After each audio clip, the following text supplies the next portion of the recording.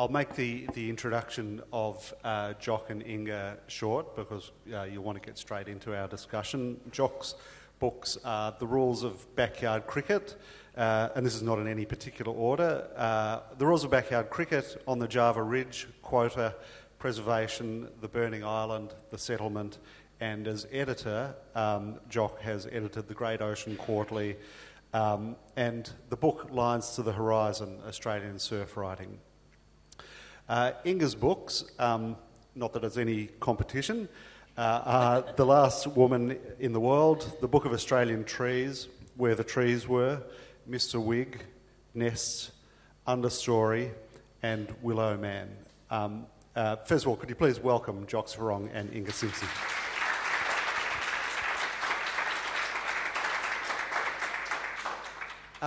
Inga, I'm wondering if you could set some ground rules, if you like, for our prize fight and introduce Willowman to the audience, and we'll take it from there. Okay, thanks, Malcolm. So Willowman there's two storylines. One is a traditional bat maker, and called Alan Reader, who also was an oboist, so a classical musician now making cricket bats from white willow. He makes a particular bat for a particular player, Todd Harrow, an up-and-coming young opening batsman. And, there's kind of a connection between the two through that bat. And Todd Harrow has a younger sister, Liv, who is equally as talented. I'll leave it there. And can I just see a show of hands who's read Willowman? Okay, so we've got a good chunk of the audience. Oh, I've read it too. It was sent to me, Inga, by as you know, by your publisher for a kind of so-called expert read, and I could nitpick with a few things about the cricket, but absolutely nothing about the art of bat making, of cricket bat making. You are well ahead of me, and I think well ahead of everybody on that. And it's a joy to read, and the book has been extremely successful in the nearly a year since it was published. Jock, you've been put on the program as a writer about surfing, so let's limit you first of all to surfing, and could you tell the audience a little bit about the writing on surfing that you've either done or edited? Yeah, okay. I had been practicing as a lawyer for years and years, and I was very frustrated because I wanted to write, and the only way I could think of to get into writing of any kind was that the guy I surfed with all the time ran this little surfing magazine, and I think I nervously said to him one day, could I write a story for you? And that led to other stories for him, and then other surfing magazines, and then we published Great Ocean Quarterly, which is not a surf mag, but a mag about creative people and their responses to the ocean, I suppose. And the great thing, particularly about writing for Surfing World, which I'm still doing, was that they never really put any demands on me about writing about the tour or writing about products or writing about the kind of dull commercial stuff that I had no interest in.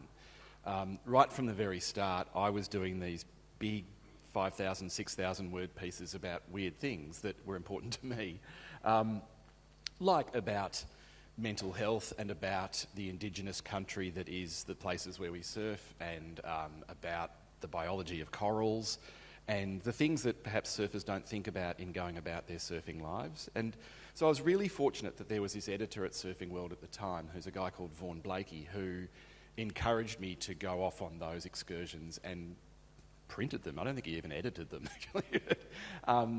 So yeah, that gave me a chance to really explore a human side of the sport. You're both wonderful nature writers, and this is not necessarily in the sport realm, but in your other writing, where you've written completely separate from sport. And I'm just wondering about the way nature interacts with sport in your writing. They're both. You're not writing about darts, and you're not writing about billiards, sports which are kind of man-made creations that shut nature out. You've written about sports that let nature in. I'm wondering if you'd like to talk about that a little. Yeah, absolutely. As someone who loves trees and birds and outdoor settings, yeah, most of my work sort of comes out of the landscape. And that was my way in with Willowman too. I knew I wanted to write a cricket novel. I knew I had things to say about the game. But yeah, it was really reading about the properties of white willow, which all elite cricket bats are made from, this one species, kind of a subspecies really of white willow.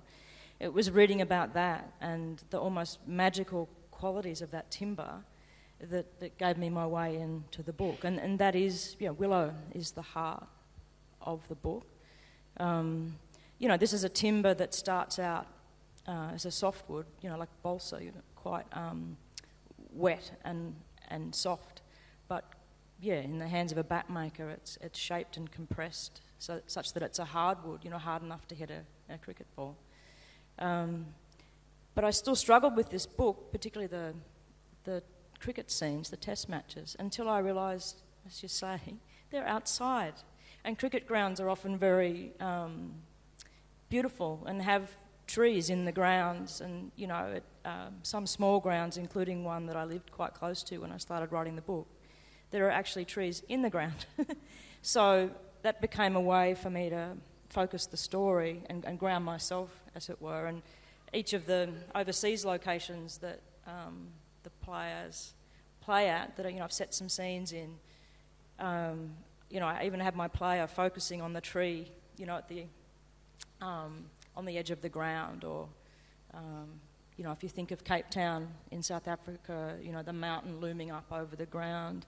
So bringing the natural world into the game, and yeah, absolutely, it's a game dependent on the conditions too, the weather. So yeah, it was a perfect sport for me to write about. Yeah, definitely not darts. Do you think cricket is a game of mastering nature, countering nature, or one of riding with nature? That's a good question. I think certainly as a player, then the game is kind of trying to master. So a cricket pitch is, highly manicured, isn't it?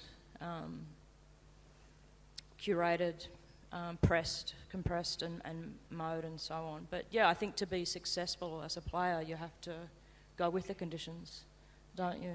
The natural conditions and adapt to those changing conditions between matches, between days sometimes, depending where you're playing. Yeah, well, that's an interesting question. And if you think of it in terms of bat making, I managed to bring an environmental thread into the novel because I just thought, how vulnerable is this sport that's dependent on this one species of tree, and most of it is grown in England and a couple of counties.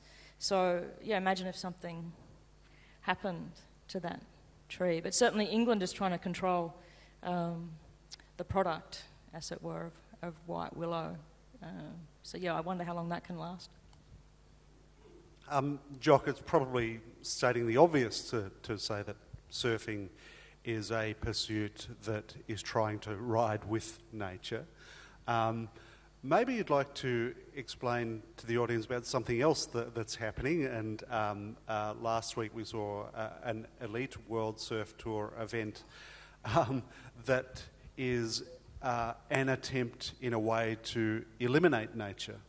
Yeah, I'm so glad you raised that because I was just thinking about that. So the World Surfing Tour stops at, depending on the year, 11 or 12 venues around the world.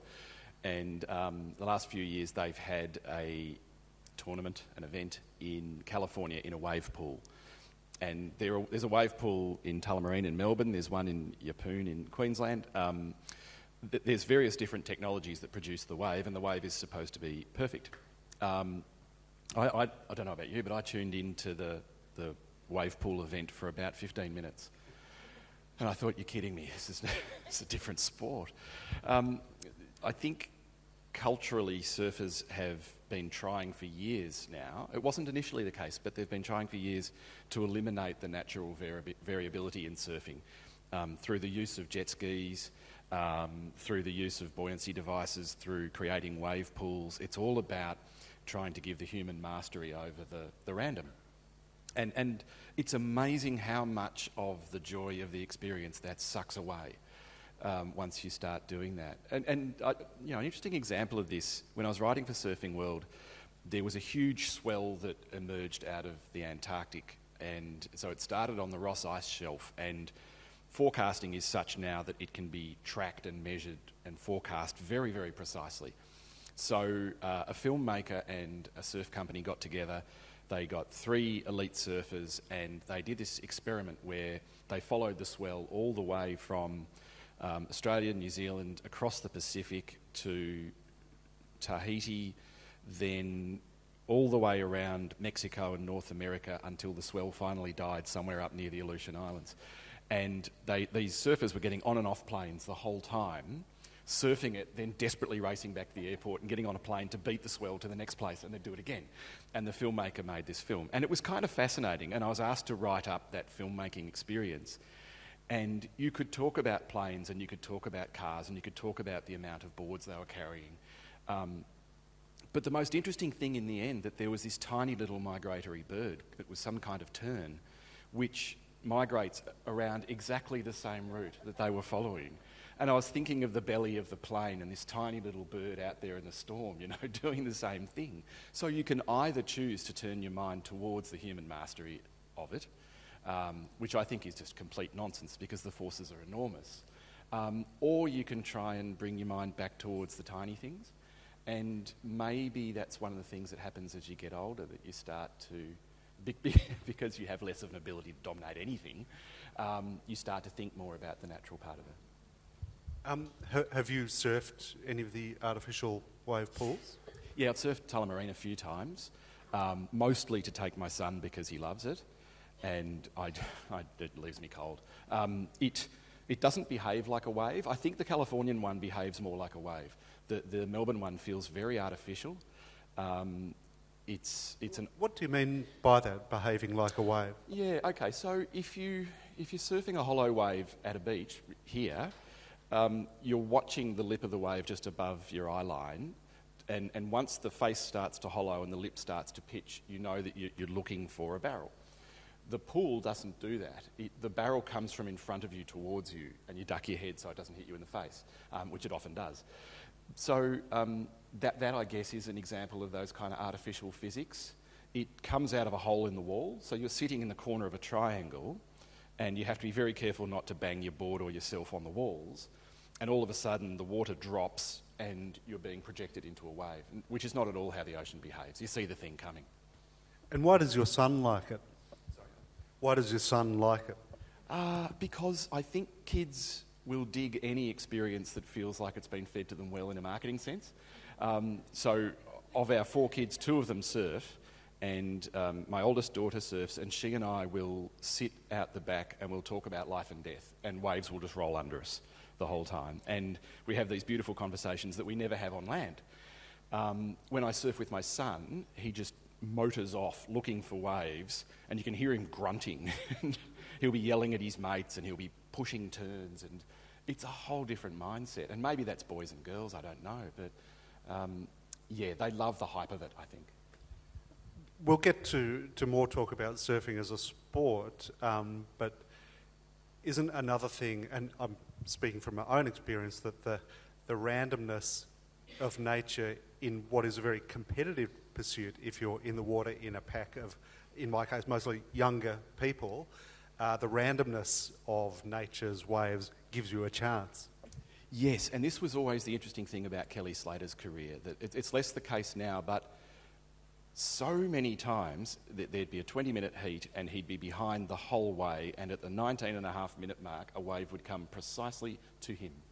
And the other person would sit there going, I can't believe that's happened again. And it became this real thing where people believed he had some ability to summon that wave. And I mean, he's a fabulous athlete in so many other respects, and it was nonsense that started to play on people's minds. But it underlines the point that you have elite athletes and precision equipment pitted against something that's entirely random. And that's the fun of it. And once you take that out, I don't know why you'd watch it. Inga, I guess the equivalent in cricket would be indoor cricket. And also when kids are raised on cricket, they're raised on artificial wickets. What do you think of that as a sport? What about its connection to cricket played in nature?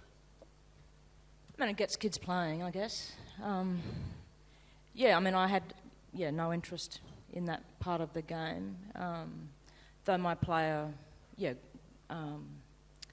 emerging, growing up on a rural ground, had an artificial pitch. So, that I couldn't get out of there quick enough in terms of the writing of those scenes, because it lacked those variables. But that small country ground did have the variable of this big old fig tree in it, and so that was fun to play with. But I guess any way that brings young people to the sport is good, and maybe extending the season, isn't that what part of it's about too? It's such a limited season, even in Australia. But I'm more interested in this artificial wave. I hadn't thought about that, of the feel of it, and not being able to sit out the back and relax. It's entirely joyless. That's the best bit. Looking around at the birds. You get minutes, don't you? This is just got to go back to the artificial wave. If you're going to Tullamarine, you get a slot of minutes, and the waves come out of the machine, and you have to get your wave. Otherwise, you go back to the end of the queue. Is that right? Yeah, that's exactly right. And they can change the setting during your session. So it's an hour and you get 18 waves. I mean, how ridiculous. You could sit out here for an hour and get 2.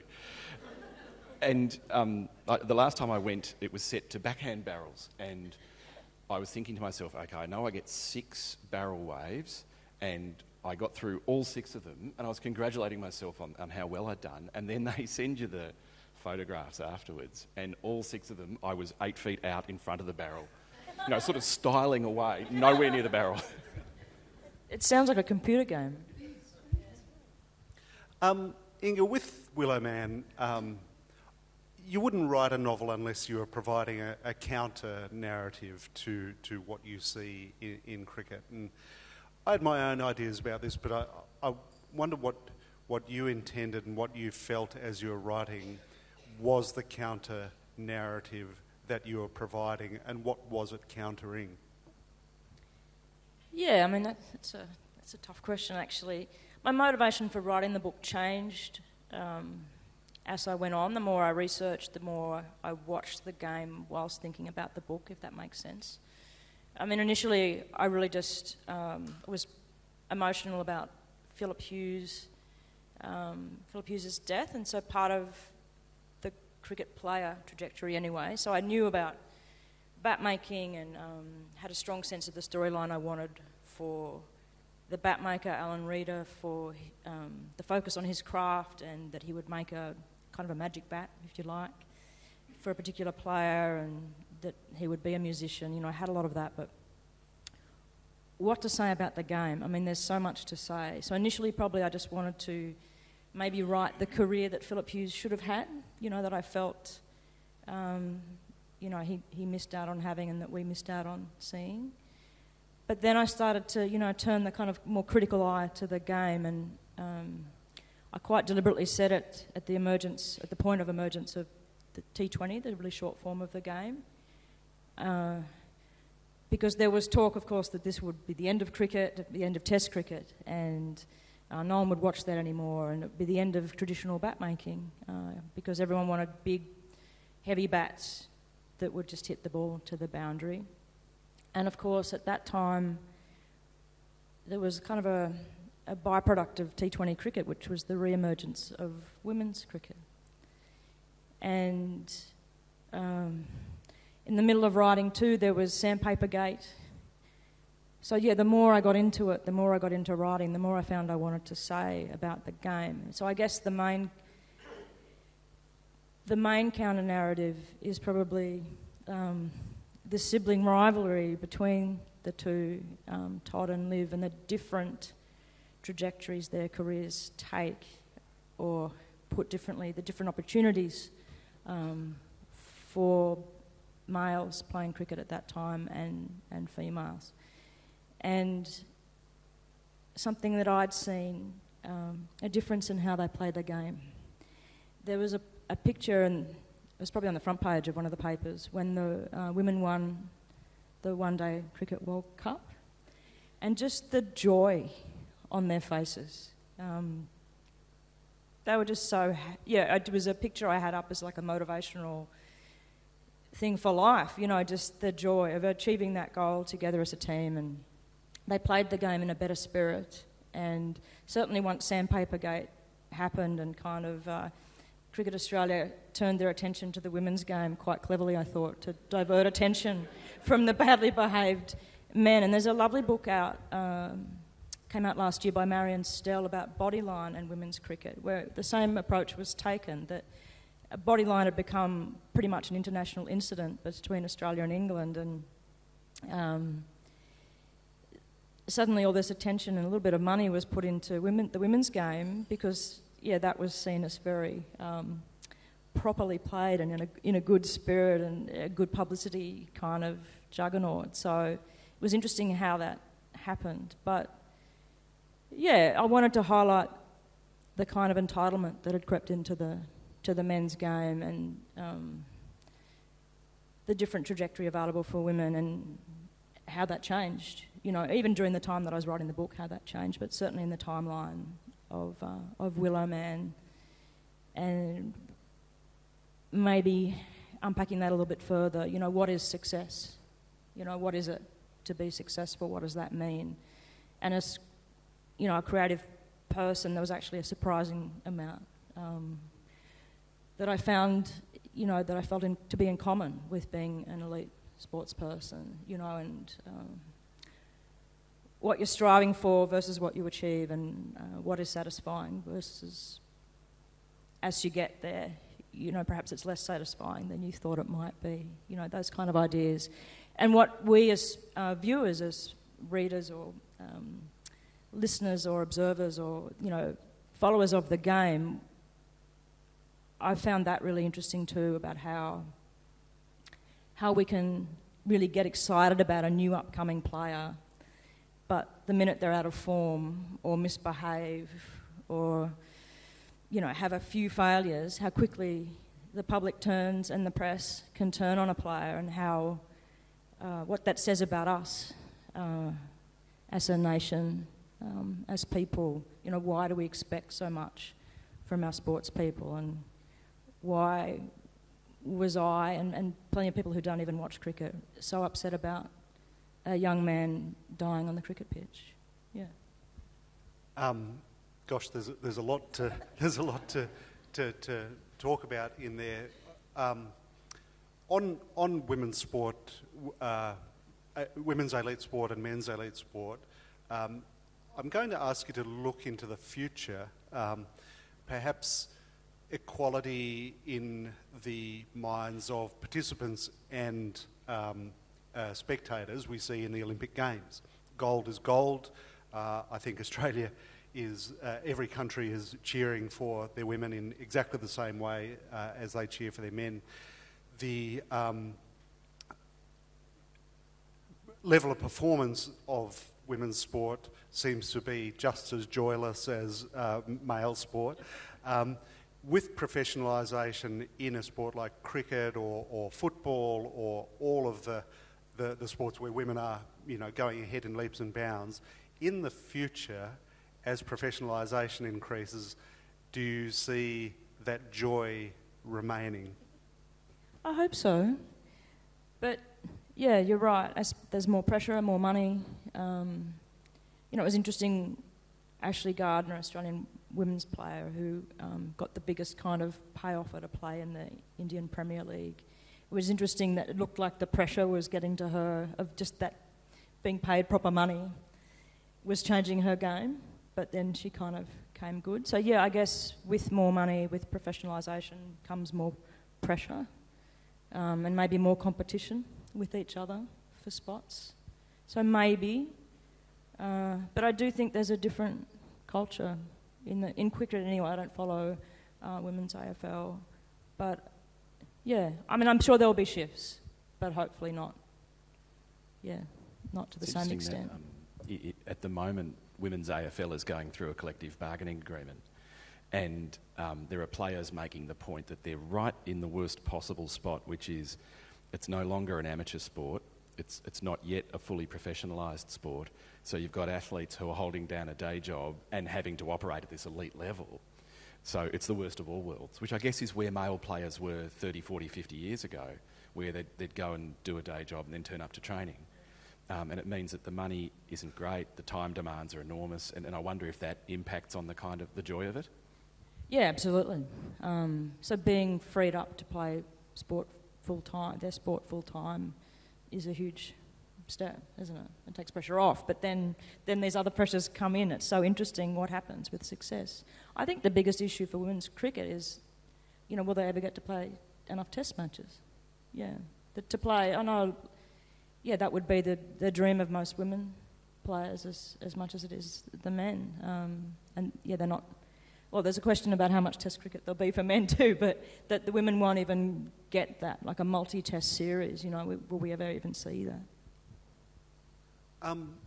Jock, just a question for you with the interconnections between women's sport and men's sport. Your football club, Collingwood, was associated with a women's netball team until recently. And now they've cut that, or they've announced an intention to cut that. What's going on there? Yeah, I don't know the ins and outs of it commercially, but it's interesting, isn't it, that a football club becomes a kind of a franchise of products, or a franchise offering products, and that the netball was simply one in a suite of things that the Collingwood entity could offer to the public. And that at a point when that became uncommercial, they simply cut away the unprofitable product, which probably goes to illustrate the commercial brutality of it all, that on one level it looks like empowerment and equality, and on another level it's simply shifting products around the shelf. Moving on to writing specifically and fiction writing, because this is a really interesting ongoing question for me. You listen to surfers, you listen to cricketers, you listen to all people who play sport, and they're natural storytellers. That's what they're doing during, after, before their playing of the sport, and they're even fictionalists. The stories you hear contain as much fiction as fact. What is the barrier between that and getting people to write, to commit to the page, to commit to a different art form? Yeah, well, I don't know if this answers that or not, but I'm fascinated by the way that management speak has crept into athlete speak. I can't get enough of watching a footballer talk about transparently executing the plan. I had this very close friend all the way through my childhood and all the way up to now, who is not only a very, very gifted lawyer, he was a very, very gifted amateur footballer, and he got to, I reckon, about 22. There was no injury trouble. He was at the peak of his career, and then one day he just stopped playing football. And I thought that was great because we could go surfing more. But years later, I said to him, "What happened?" And he said, "I had this moment where I was standing there on the ground, and I looked around at them all, and I thought, we're chasing a ball." And once you have that realisation, you can never go back.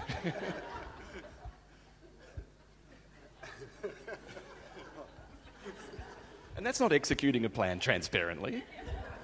Damn you, Jock, I hadn't thought of that. Inga, I wonder if you could expand on this. There's been I think a historic thing in Australia that has been stronger in Australia than in other English-speaking countries, an idea that we grew up with, which was that you could be interested in arts, you could be interested in sport, but you couldn't be interested in both. Oh yeah, this writing Willowman really brought that out. And I was writing it for a long time, so I'd go to a dinner party or whatever, and it'd be people I knew and some people I didn't or didn't know as well, and, "Oh, what are you working on?" And I'd say, "Oh, a cricket book." cricket? Why would you write a cricket? And then they'd go on this tirade about the game and how you can 5 days and no result. I'm like, and those are some of the best games. They're fantastic. No, and and they get paid so much, and so this real cultural cringe against sport. So I came up against that a lot. I've been talking to a few people at this festival. The person I'm thinking of has gone home now, so I think it's safe to say, I just hate sport. I'm sorry I haven't read it, but I just hate sport. And I'm like, but I wrote it. Like, you like my books. Trust me. Just trust me. So, definitely there is that, among sports people that might, I don't read, I wouldn't pick up a book or whatever. I think the current men's captain, Pat Cummins, is quite a reader, so but I'm yet to hear from him about Willowman. So definitely, and that never they should meet, but it's, such a big part of Australian culture. It's sort of crazy not to talk about it, and it does reflect on us, reflect our society and how the society is changing over time. So, people are... I basically came out again, all over again as a cricket fanatic. There are plenty of people who didn't know. So that's been, I'm writing a cricket novel. Finding that I'm newly shy, and plenty of people are shocked. But once I start talking about White Willow, there's trees in it. I'm like, yeah. There's trees in it. It is strange, and I wonder why. You might have a sense of why. Why do they be separate? I remember when Rules of Backyard Cricket came out that people would come up to me and they'd say, "Is this a cricket book? I hate cricket books." And I'd say, no, it's a book about brothers. It's a book about relationships. It's a book about the toxic influence of the sporting media. Okay, I'll give that a crack. And then other people, typically blokes, would come up to you and say, "Is this a cricket book?" Yeah. Absolutely, mate. One of the best things about writing Willowman has been, and you're right, so much stories around the game, that it's just incredible. I've never had so many emails from men, women too, but women too, but more men who don't. I've never written to a writer before, but I really loved your book, and I thought you were writing my story. And so then they'll tell you their whole cricket journey. I've probably had hundreds of them, and it just shows how rich the game is, I think, in story and in literature. I read a lot of books as part of researching this novel, and a book like C.L.R. James' Beyond the Boundary, which is non-fiction, but it's one of the most beautifully written books I've ever read. I've read it a couple of times, and I will read it again. Recommend it to everyone. They go, cricket. I'm like, no, just trust me. This is a beautiful book. That's right. Yeah, which is about more than cricket, which any good cricket novel, surfing novel is about so much more. It's just about life. Jock, the Rules of Backyard Cricket, did that need cricket to exist? Could the Keefe brothers have been the Keefe brothers with that story, with that relationship, if that background was football, or if they were mechanics, or, dare I say, if they were musicians? No, you're absolutely right. It's only brothers and it's only cricket because I was one of 4 brothers and I played a lot of cricket. So I felt like that was a world within which to situate that idea. And the idea was about how a young athlete, and they are typically male because of a set of dynamics. A young athlete is told at 14, you're going to be a star, and people are going to pick up after you all the way through. All you have to do is hit the ball, chase the ball, do the ball thing. And that was the point. I didn't know much about footy or cycling or a million other sports, but I knew cricket and I knew it could work that way. And I think it started from watching that moment that we've all seen on the news when the athlete, and again, it's always going to be a bloke, has disgraced themselves on the Saturday night, and they're at a table and there's a white tablecloth and the sponsor's soft drink and the welfare manager and the coach, and the bloke will be saying, "If I've offended anybody, I'm deeply sorry, and please respect my family's privacy at this difficult time." And I wanted to know what's behind that curtain behind them. how that moment got arrived at, you know, and that's all sports. And again, it's this notion of learning all the disciplines of the sport and essentially growing up as a person, but never learning accountability until the day your knee blows out or you get sacked or whatever the case may be, and you have to live like the rest of us schmucks. And that was kind of the point. So you're right, it didn't need to be cricket at all. Inga, when I was travelling with the Australian cricket team, there was one reader in the team who read novels, and that was Stuart McGill. We spent some time in a boot. Yeah. And the other really kind of cultured, interesting person I found in that team was Michael Slater. Does this say more about me and writing than it does about cricketers? What do you mean? Well, they've used their imagination in different ways post-career too. I won't leave you to answer that. I was trying to think of sports novels and novelists who'd written on themes involving sport as well as you two. There's Rob Drew, of course, who was meant to be with us today.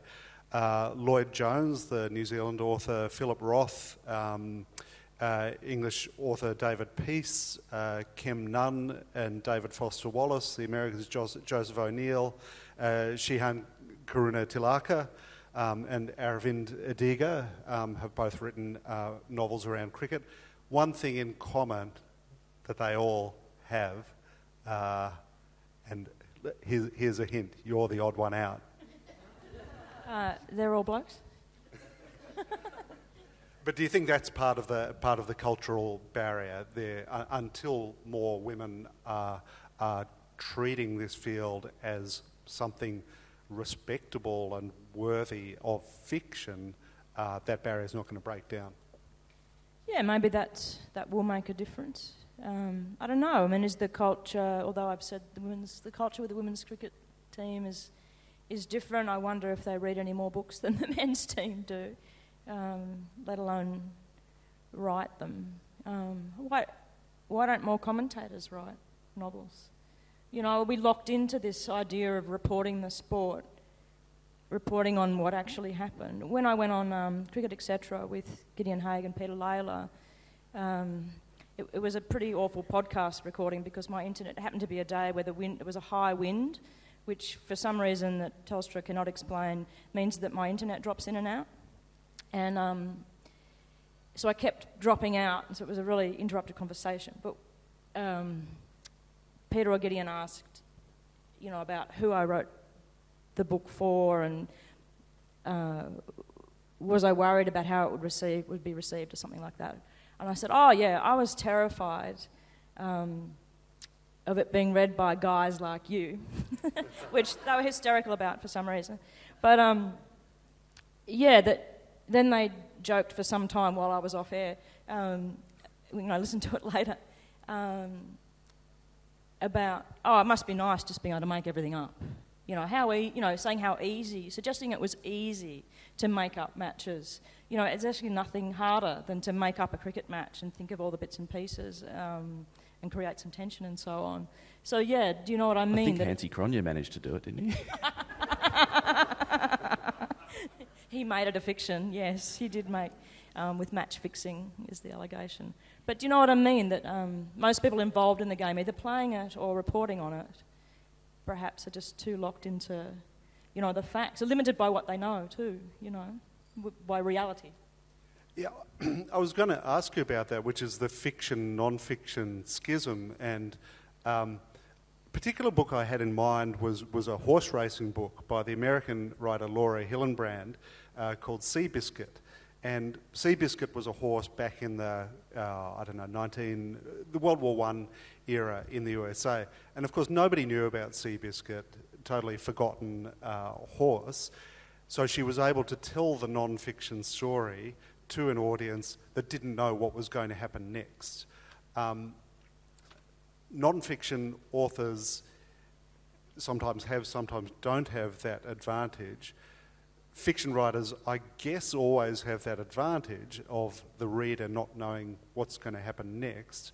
But then what burden does that place upon you to generate suspense where the reader doesn't know what's going to happen, but also, you know, may not care as much what's going to happen? Where does the care factor come from in fiction?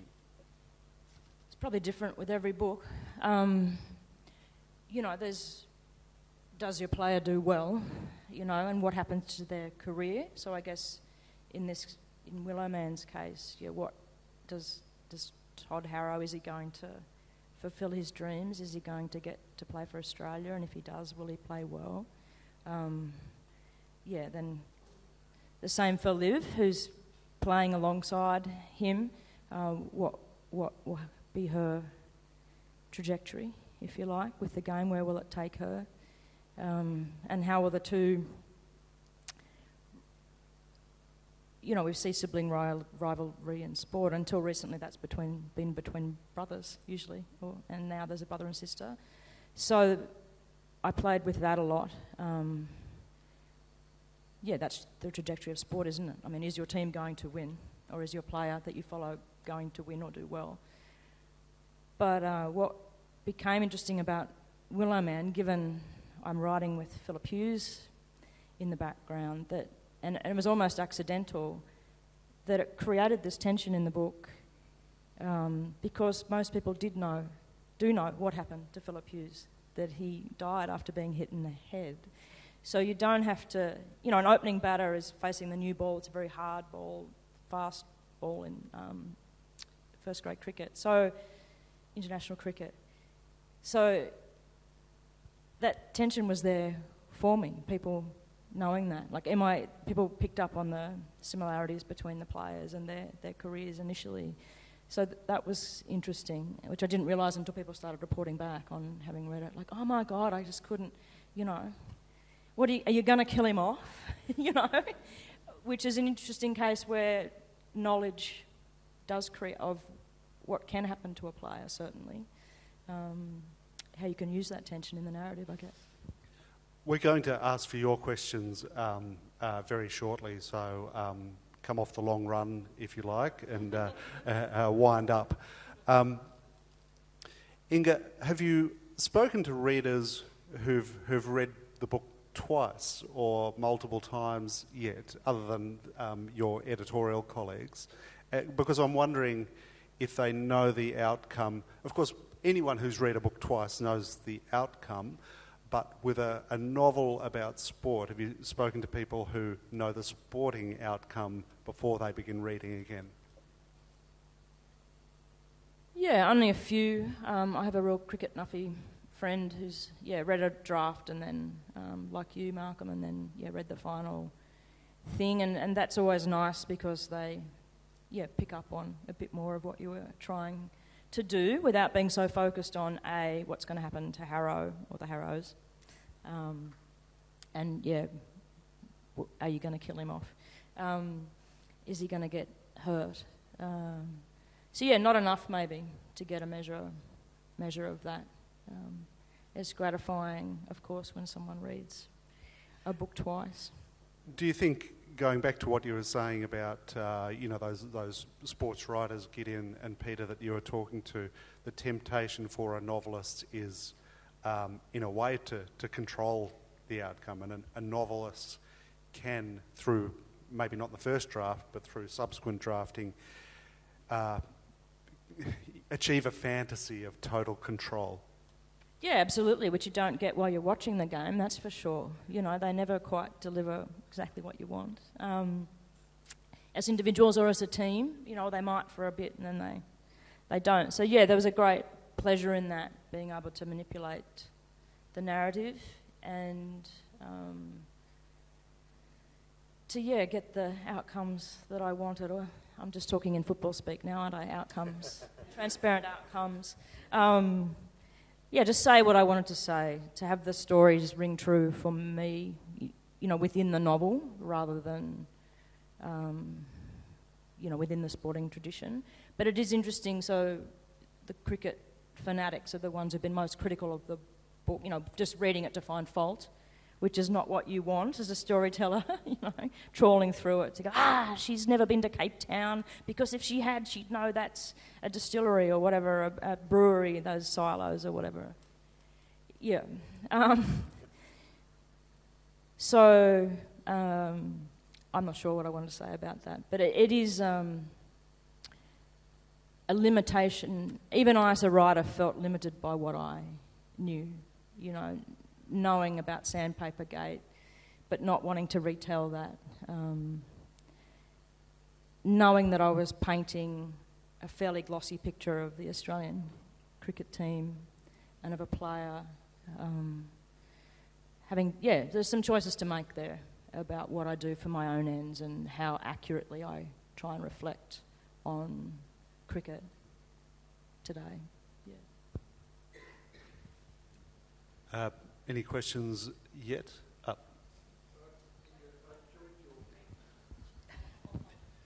I enjoyed your contrast between the culture of women's and men's cricket, and for me, the lovely culture of the women's game has drawn me into it very fast. So I'm just wondering, are you going to continue to explore that? Because I was also interested in the question about, is it going to change? Is the women's culture going to change and become more like the men's over time? Are you something you're going to follow? Yeah, it probably will change. It's just a matter of how much. Yeah, no, I absolutely still follow. My frustration, as I suggested, was not enough test matches. If I don't watch women's cricket as much, it's because I don't like the short forms of the game as much. I really like that. Play it over the 5 games and a multi-test series that really, it is a true test of endurance of individuals and a team over time and their skills. It's rare that the better team doesn't win over a several test series. So that's my only frustration with the women's game. And it's also the other notable thing about the Australian women's team is there's more diversity in that team than there is in the men's. Yeah. Oh, right up the back.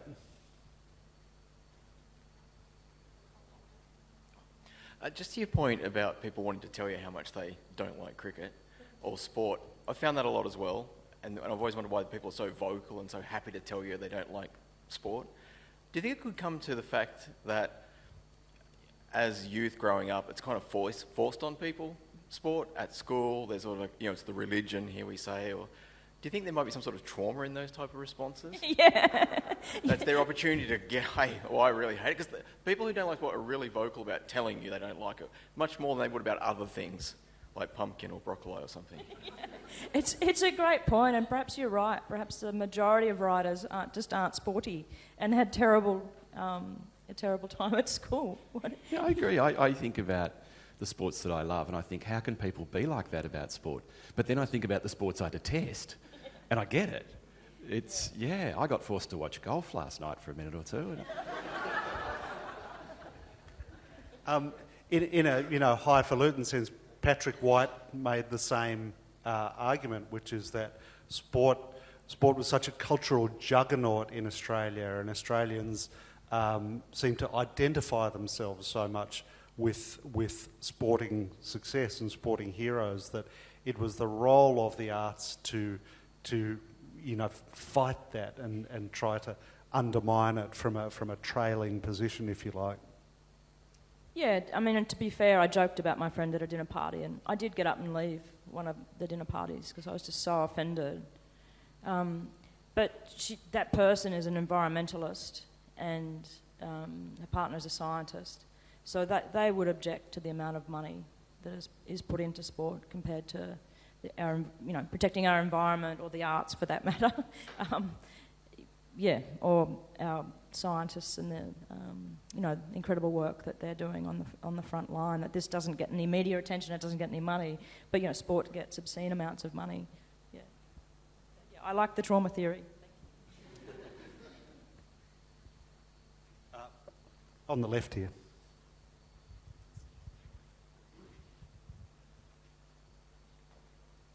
I just wanted to perhaps ask if the problem is lack of diversity in the commentators when it comes to sport. So, Jock, have you ever thought of being a commentator? Because then if we added the artistic appreciation to sport, then people might start to see that there's more of a connection.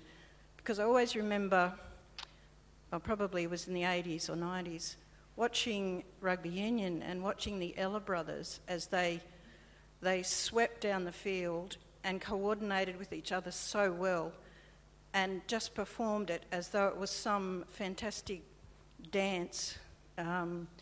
It was just such a joy to watch their skills, and yet it was never spoken about as such. It seems as though they want to keep commentators who commentate on the actuality of the sport without talking about the beauty of the skills of the players, etc. So I was just wondering if perhaps we need that diversity in commentators, and maybe we should have some writers putting themselves forward to do some commentary. I secretly hoped that with Willowman I would get a guest stint, you know, on television commentary. I'm pretty disappointed that I haven't. One of the Fox commentators read the book and mentioned it on New Year's, the evening broadcast of a T20 game on New Year's Day, actually mentioned it. Didn't say my name, so I messaged him immediately and said, thanks, Howie. Maybe next time mention the author's name, which he did after the interval. Did the Ella brothers play for Parramatta? Who'd they play for? It was a lovely description. I feel like such a Victorian right now. Yeah. That was a lovely description, and it's a good point. You know, perhaps there is an aversion to describing the beauty of the game, in like a macho sport like football, describing it. Yeah. I do think that can also be overcooked. I don't know what you think, Malcolm, but in the latter years of Peter Roebuck, every test match had to be about the siege of Troy. It's like, mate, you know, again, we come back to they are chasing a ball. So too literary. It's probably a happy medium somewhere, I think.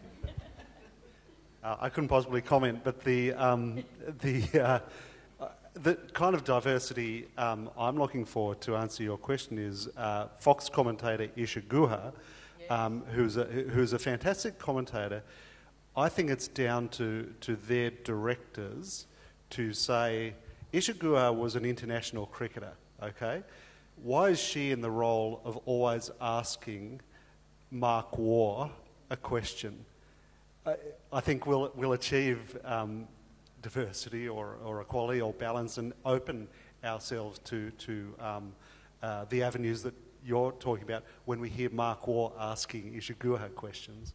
And does that mean that exchange of questioner and answerer is mimicking conversational forms outside the commentary box that also need to change? Exactly. And her brain is twice the size of anyone else's in the commentary box. Yeah.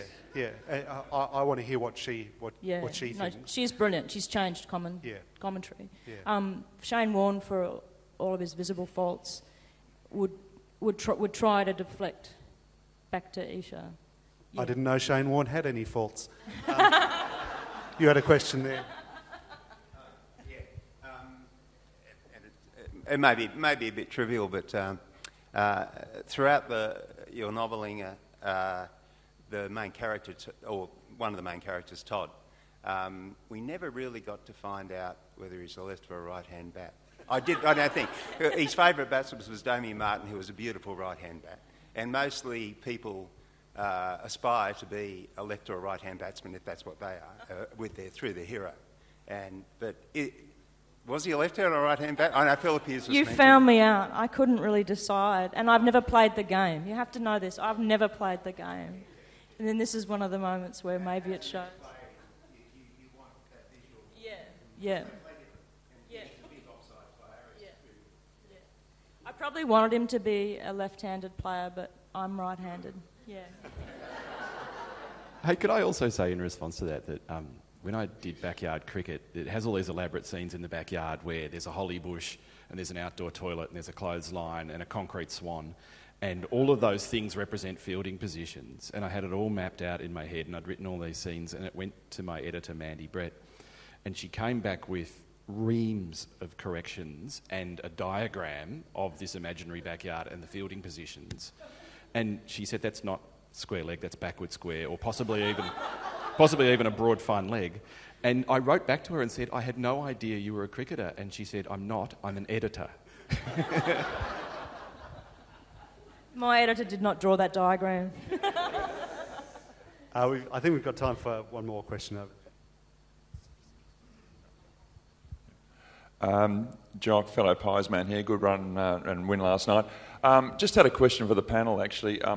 In terms of professionalism of women's sport and going forward, who do you think should have the responsibility for really guiding that and making sure that women eventually get to that level playing field in terms of remuneration,